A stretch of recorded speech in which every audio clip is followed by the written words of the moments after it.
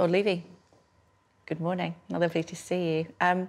What is it that makes Jewish care and its services so special?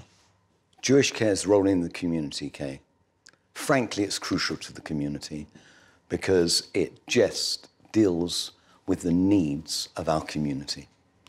In residential care, in daycare, Alzheimer's units, Holocaust Survivor Centre, whatever needs our community has, Jewish care is there to cater for those needs and to deal with it.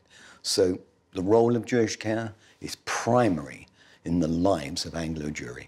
We care for over 10,000 people a week.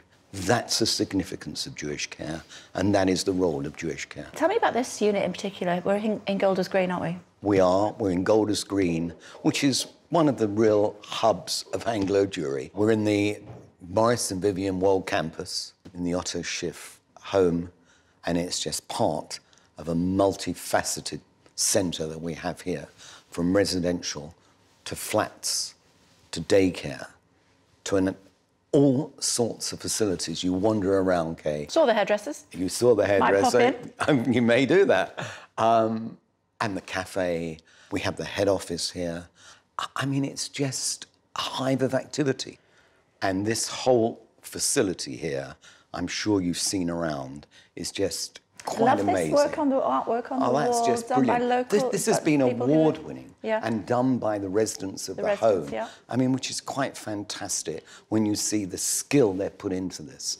And every one of our residents is proud that they are part of this facility of Jewish care, and we're proud to have them here. You know, you come through stages in life, and you get to a stage in life where you need care, you need help. There's nothing to be ashamed of in needing or wanting that. And we're proud as an organisation that we can facilitate that and we can bring out this sort of work, the talents that people have that somehow perhaps they'd forgotten over the years. But we try and look at every one of our residents as individuals to bring the best out of them, to make the latter part of their life as wonderful as it possibly can be. We're all living longer. Dementia is a challenge that is facing society generally, but it's something that you are very aware of within Jewish care, and you're doing what you can to help, especially in centres like this. It's a real problem, of course, not just in our community.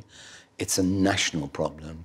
It really is an issue that we all have to somehow look at and know how we can help those who are beginning to suffer with dementia.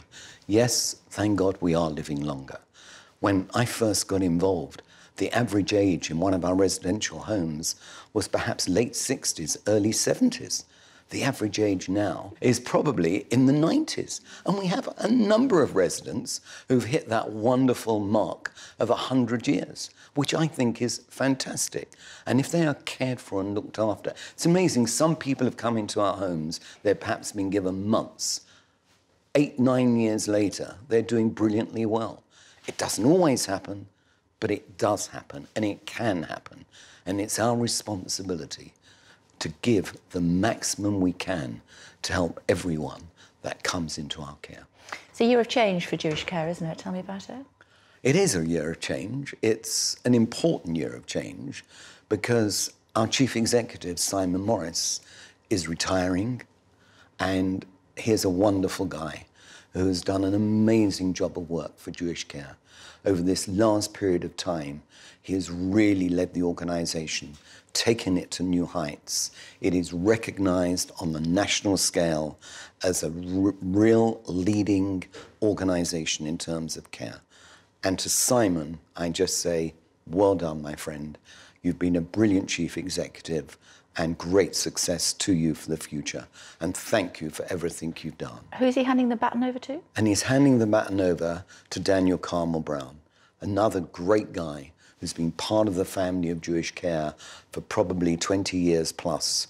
And Daniel is so looking forward to this role. It was a difficult task in deciding who should take over. And we really went into depth with many candidates. And I'm thrilled for Daniel that he's got this role as chief executive. I'm confident he is going to do an amazing job for Jewish care. And to you, Daniel, good luck great success to you for the future. You've been involved for 3 decades. You've known each other almost that amount of time. What inspires you to continue working with Jewish Care?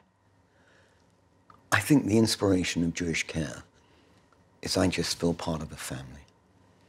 It is so meaningful to me to see what we do, to see our new buildings going up, to see our new home in Stanmore, to see our new flatlet scheme in Hendon, that we're continually progressing, we're continually aiming to be that much better and to be a beacon not just to our community, but on a national level.